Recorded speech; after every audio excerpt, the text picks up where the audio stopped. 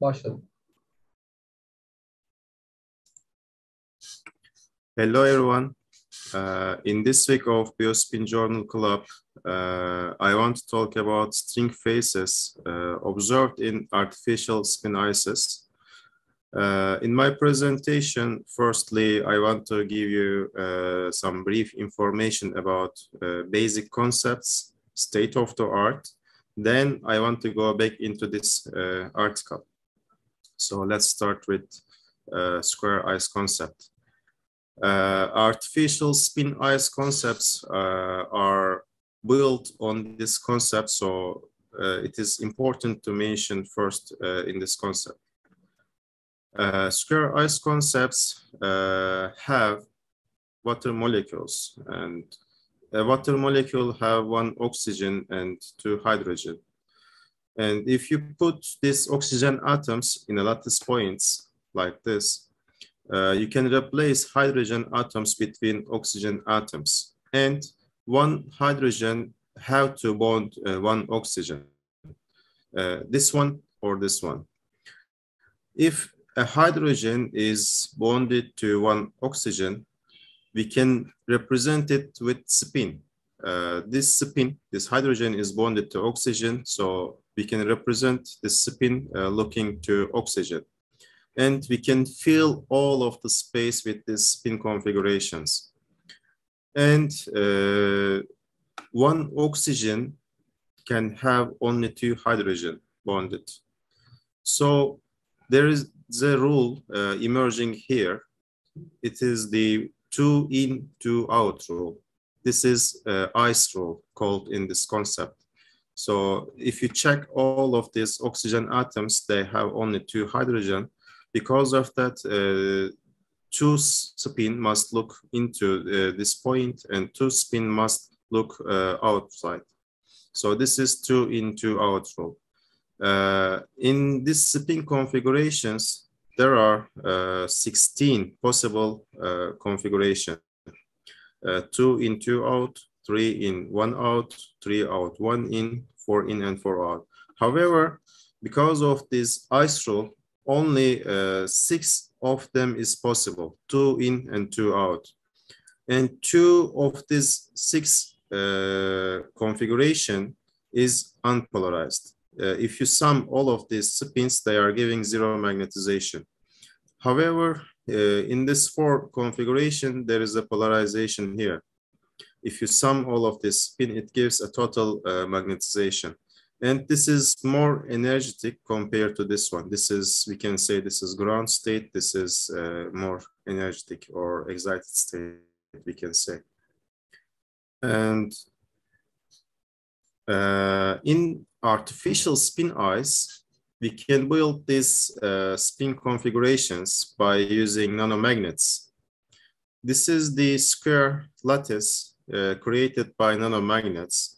And there is a gap between magnets, and there are horizontal and vertical bar magnets placed in the lattice. And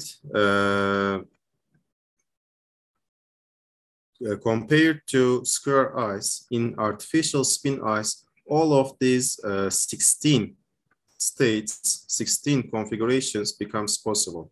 And you can observe some exotic behaviors in the system, like type 3 called here. They are called monopoles. You can create monopoles in the lattice and you can move it. You can trace their, you can follow their traces by following the motions. So this is a bit more interesting than square ice. And these structures called geometrically frustrated systems, because if you think a square lattice, and if you take spin configurations, and if you say this interaction between these two spin is ferromagnetic, and this is ferromagnetic, and this is antiferromagnetic. So what will be the spin configuration of this point? So if this is ferromagnetic interaction between these two spins, this wants to hold the spin to upside. And If this is antiferromagnetic between these two spins, this interaction wants to hold this spin downside. So what will be the result? We don't know. So this is called geometrically frustrated system. So there is a residual energy in the system. Again, the similar story here. If you take a triangular lattice, and if you put spins, and if you let antiferromagnetic interaction between them, so what will be the orientation of this spin? So this is called geometrical frustrated systems, and we can create these interactions in artificial spin ices, and they are this energy can fluctuate all of the lattice. So it's just give an interesting result, and you can investigate systems by fluctuating these energies. And in the literature, you can observe very large scales in artificial spin ice geometries. You can see several designs.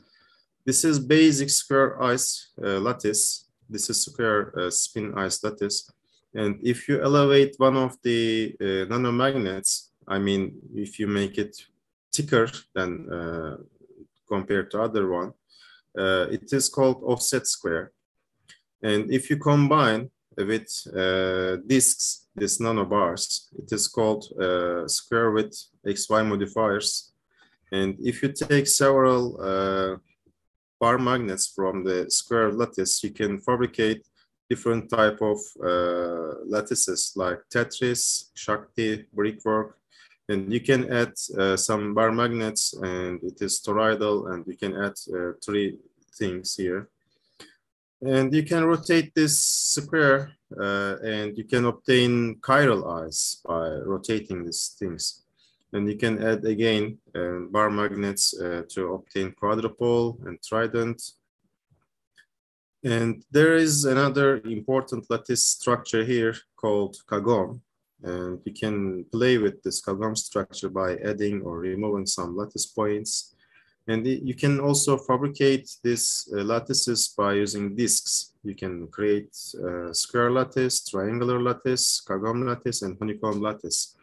By using these things, you can also create crystals like this, very different patterns. Also in atomic scale, there are some 3D structures, nanowire structures, or you can also check in literature, there are some atomic crystal structures obeying this ice rule. So these are different types of artificial spin ice geometries. And nowadays, there are some key directions for future research.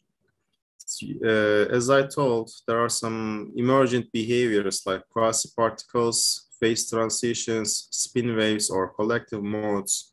And some methods are in now they are looking for some methods to characterize or fabricate these artificial spin ices.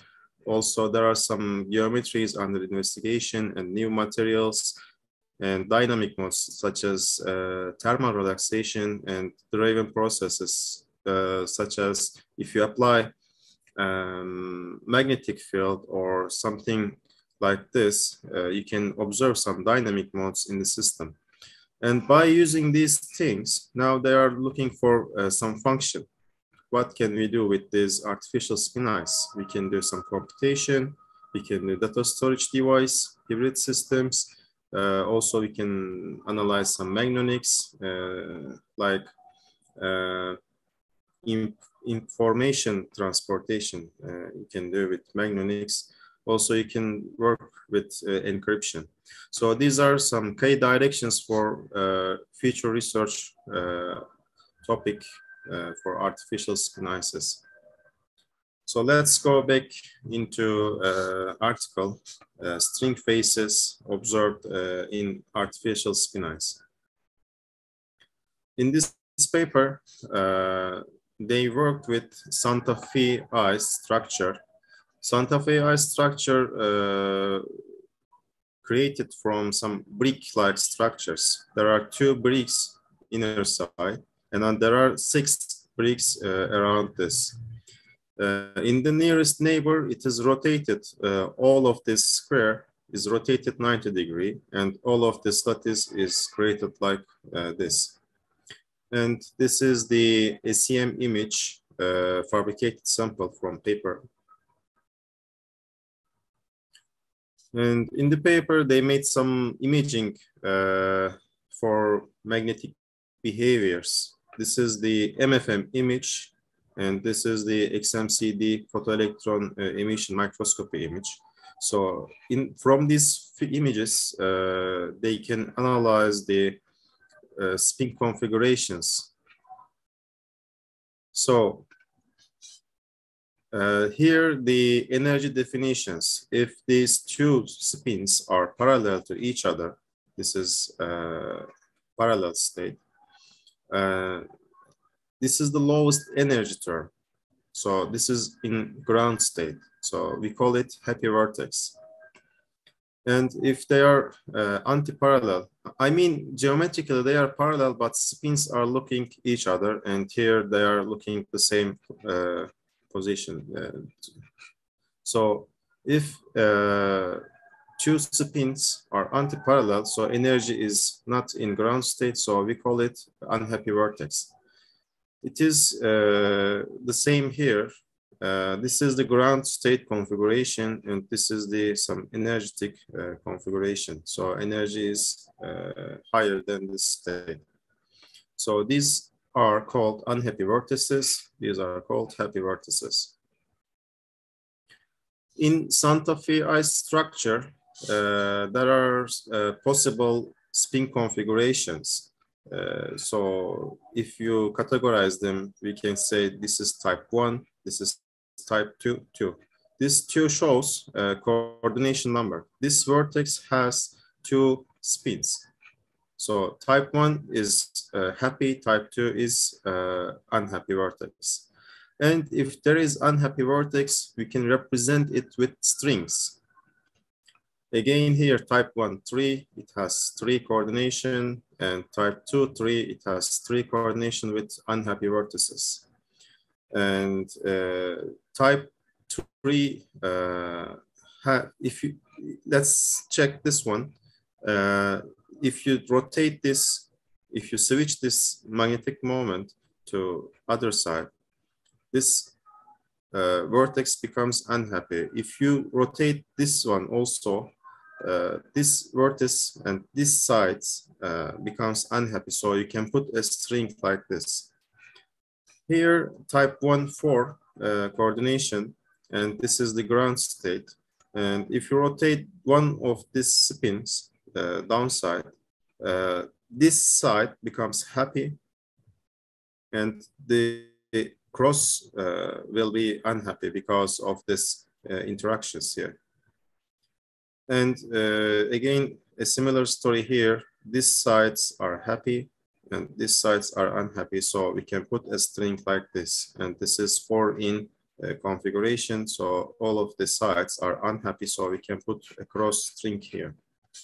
So these are the vertex types and string representations for Santa Fe ice structure. So here are some examples. This structure stays in its ground state, so there is no unhappy vertex here. But if you think there are 2 unhappy vertices here, so you can combine strings between them. Here there are 4 unhappy vertices, so you can combine them like this. These are some examples of magnetic moment and string configurations. And there is a beautiful feature of this Santa Fe ice geometry. Let's think this green region. Let's take this here. As you can see, all of the vertices around the center are happy. But in the center, vertices must be unhappy. The Because the tree structure, tree coordination number of this vertex has lowest energy compared to two coordination numbers. So these are applying a force to be unhappy here. And if you check this blue side, blue region, it is here, they are all happy state. And again, the red region here, they are all staying in happy state. So if around configuration is in happy state, so center vertex must be unhappy. So this structure forces some points to be unhappy. This is a feature of Santa Fe ice geometry. And this is the material and NFM images from the paper. They used 15 nanometer thick permalloy with 220 and 80 nanometer lateral dimension bar baguettes, and they made some array. They changed lattice constants from 300 nanometer to 480 nanometer. Before these measurements, they annealed sample at 818 Kelvin for 15 minutes. Then they cool down the system to room temperature, and this image is taken after this story. And these are some moment configurations from the experiment, and these are some small portions of the arrays. As you can see here, as the lattice constant increase, the string numbers and string lengths are increased. So if you analyze this with this possible spin states, spin configurations, this is type 1.4, type 1.4 is here. For the 300 nanometer lattice constant, all of the four coordination, I mean this vertex stays ground state in the experiment for 300 nanometer lattice constant. Because of that, type 2.4, this is here, there was no type 2.4 in the measurement. It says all of the four vertices, this structure stays in its ground state. They are happy. However, if you, as you increase the lattice constant, you can observe different configurations in the systems. So this is the summary of some spin configurations as a function of lattice constant and vertex fraction. If you check this type 1.3, type 1.3 is here. For the lattice constant 300, it stays here. 80% of the spin configuration stays their happy state, but 20% of the spin configuration stays in their unhappy state. So they are building these strings. As you increase the lattice constants, more strings emerging. Here is the analysis of the string number of strings, string lengths as a function of a lattice constant.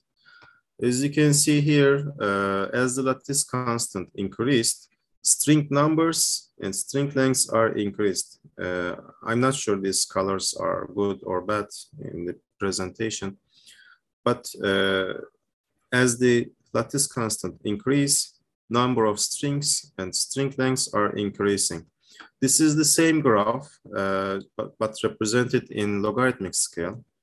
As you can see here, as the lattice constant increased, number of strings and string lengths are increasing. These are the string length and number of strings, and they have a logarithmically linear behavior. As you increase lattice constant, logarithmically linearly, they are increasing. In the second part of this article, they made XMCD PIM experiments. However, they used here 2.5 nanometer thick permalloy, and they increased the bar dimensions.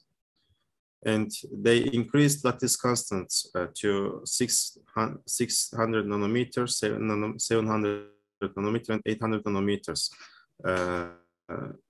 Here they made two types of experiment. One is lattice constant, another is temperature. They called, in these temperatures, the permalloy films is very close to Curie temperature. So they called this a dynamic state. And as you can see here, at the higher temperature, string numbers and string lengths are increasing. Also, as a function of lattice constant, it is also increasing. And as a function of temperature and lattice constant, if you analyze average string lengths, you can observe here, as the lattice constant increased, the average string length also has an increasing trend. Again, here, if you increase temperature, again, average string lengths are increasing in trend. Again, a similar analysis here for different temperatures is if you increase temperature, the number of strings and number of string lengths are increasing. Again, here, as a function of temperature, number of strings and string lengths are increasing. This is the same graph.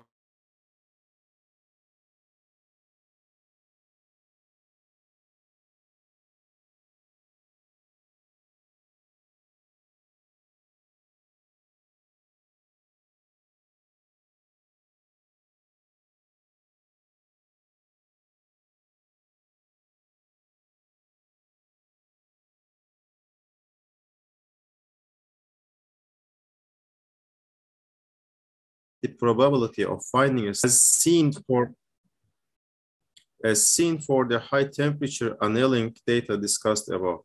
In other words, we expect that probability is related to exponential minus Lk when the moments are thermalized, where K is the reciprocal of a characteristic length and depends on temperature. Following a Boltzmann distribution, this corresponds to the average energy per unit length of the string, phi, divided by temperature. It is say here, K is equal to phi divided by temperature. So this is the inverse of length, string length, and it depends on temperature. And you can represent this distribution by Boltzmann distribution. So it has a linear dependence here with the 1 over temperature. So